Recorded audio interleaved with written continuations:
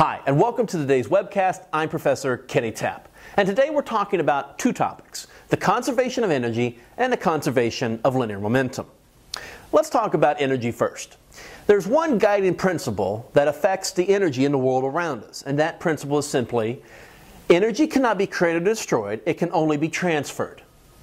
When we think about energy, we think about our personal energy, right? Well, how do I get the energy to move through the day, to study hard?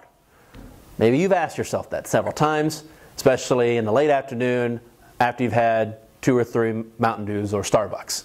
Where does the energy come from? It comes from what you're consuming, right?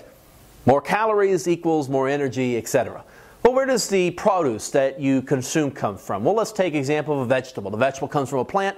Where does the energy come from for that plant to grow and produce the vegetable? It comes from solar radiation, the sun's energy, and rainwater, etc. So you're just transferring energy from one source to another.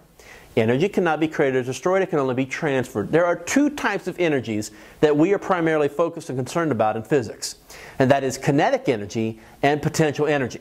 Now, kinetic energy is the energy of motion. It requires that an object of mass have a velocity. It's in a state of motion. In fact, the equation for kinetic energy is simple. It's 1/2 mv squared. The abbreviation for kinetic energy, Ke, is equal to 1/2 mv squared, where m is mass and v is velocity.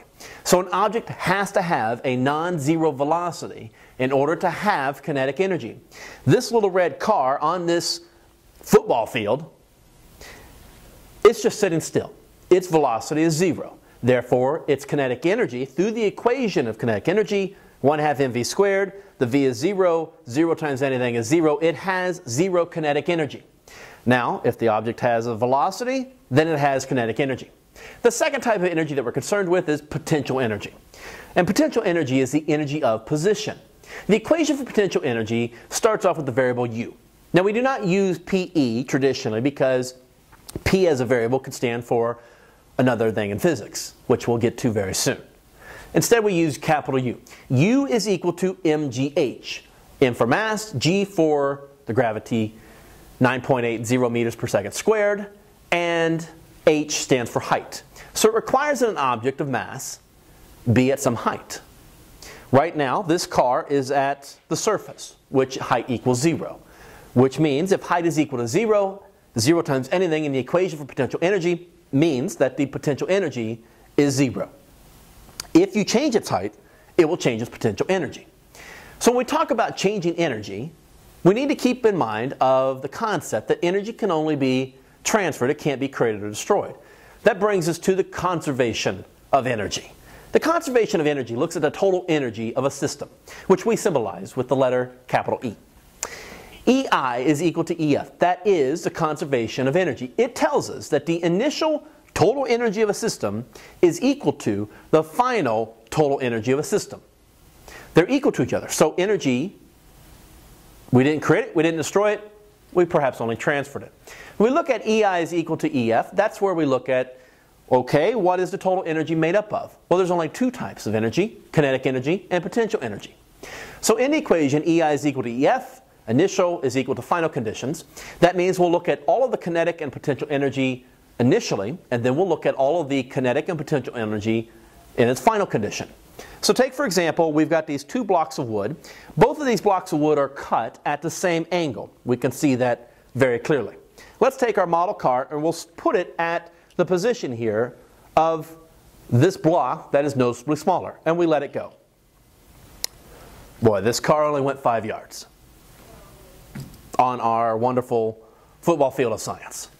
Let's put it on the other block of wood, the same incline, but you'll notice that the car's starting position is higher than the other block. All right, we made it 10 yards. Cool. The car made it a greater distance because when it left the bottom of the ramp, it had a greater velocity. It had a greater motion. It had kinetic energy.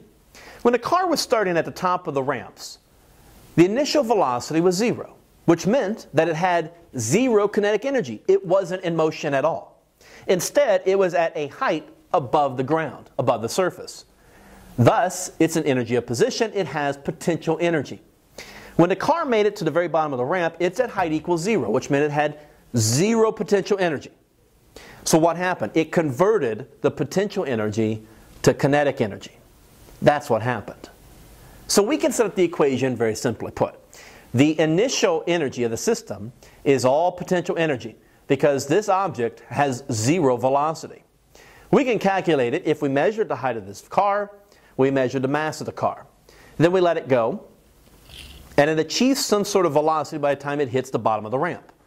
So therefore, it's at the bottom of the ramp, it's at height equals zero, which means no potential energy, it's all kinetic energy. So on the left side of the equation, when you look at EI, you've got initial kinetic energy plus initial potential energy. There is no initial kinetic energy because the object has zero velocity. So it really only has potential energy to begin with. Equals to EF on the right side of the equation. There we have the final amount of kinetic energy plus the final amount of potential energy. Now, as we stated, it's at the ground at its final condition. It's at height equals zero, which means there is zero potential energy. So the only thing on the right side of the equation in its final condition is kinetic energy. So the equation turns out in this case to be potential energy is equal to kinetic energy. We notice that mass is featured on both sides of the equation, which means it can cancel out on both sides, which tells us that in the conservation of energy, it is independent of mass. So all we're left with from the potential energy is gravity times height is equal to 1/2 velocity squared. So from that setup, we know if we can measure the height. We know what gravity is, which means we can calculate the final velocity of this car at the bottom of the ramp. Just from our simple demonstration earlier, we know that the car achieved a greater velocity from this ramp because it started out at a much higher position. So we can use the conservation of energy to predict or calculate what the final velocity of an object is going to be if we know the height. If you knew what the velocity was, then you could also backwards calculate what the original height was. This is all to say that under the conservation of energy, looking at kinetic energy versus gravitational potential energy, when you change the height of an object, that will alter its final velocity. We can do this in a lab experiment. We'll take away the blocks of wood, and we're left here with a simple metal sphere. Now this metal sphere we can use on a car track, a ramp, if you will. And on this ramp we can add some books. We're going to add a good old world atlas. Now what we're going to test in this experiment is we're going to test essentially the effects of changing height and the velocity and distance that the metal sphere can achieve. In order to do that, we do actually need to know the mass of this metal sphere. So with me, I've got this handy dandy scale. We'll go ahead and turn it on, it zeroes it out, and this thing is measuring things in grams. So when I put the metal sphere onto the plate, we've measured the mass of this metal sphere, this ball bearing, to be 66.8 grams. In physics, the official units of mass has to be in kilograms, so I'll let you make that conversion on your own. We're going to test the effect of height on the velocity and distance of this metal sphere, this ball bearing, can achieve. So we're going to have some world atlases that we're going to stack. So we're going to need a handy dandy ruler to measure the height, and we're going to measure this in centimeters. Okay, so the height of this first book is at 2.5 centimeters. At 2.5 centimeters, we let the ball go. Voila. We find that the ball landed at the 25-yard line on our wonderful football field of science. That was at 2.5 centimeters. Let's add another World Atlas book. Now we are at 5 centimeters. At 5 centimeters, we're going to let this thing go. And we see that it made it all the way down to the 10-yard line.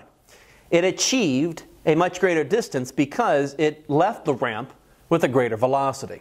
Let's add another wonderful world atlas. We will measure the centimeters, and we are at right at 7 centimeters. We'll take our ball bearing. Touchdown!